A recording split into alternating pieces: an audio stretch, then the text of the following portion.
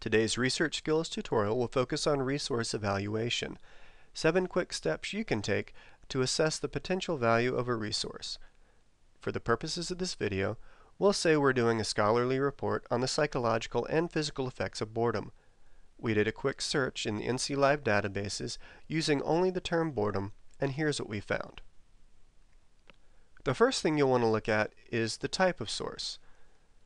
This icon, as well as the text, will instantly let you know if it's an academic journal, a newspaper article, an ebook, a reference book, or any other type of resource. Now, since we're doing a scholarly paper, and this is an academic journal, it's very viable as a potential source.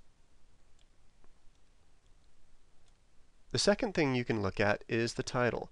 It's a great way to get a feel for what the article is about, and you're not looking for a 100% match between topic and title, just anything that might be helpful. For our purposes, while it may seem that the article is more about the causes of boredom than our particular topic, this article probably will contain some very good background or general information that we'll definitely want to include in our paper. You should also check out the authors. Who wrote the article? Even if the names aren't instantly recognizable as leaders in the field, you can do a quick internet search for their qualifications. Titles, positions held, other papers, other research in the field are all things to look at in terms of assessing their qualifications.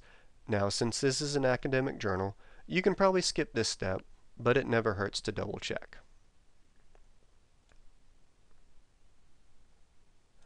The title of a publication will tell you a lot about its content, whether or not it's intended for an academic or scholarly audience, or perhaps just for the layman.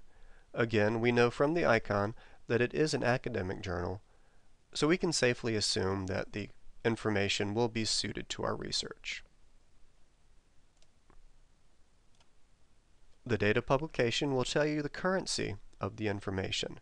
In some fields, like literature or history, the information is often timeless.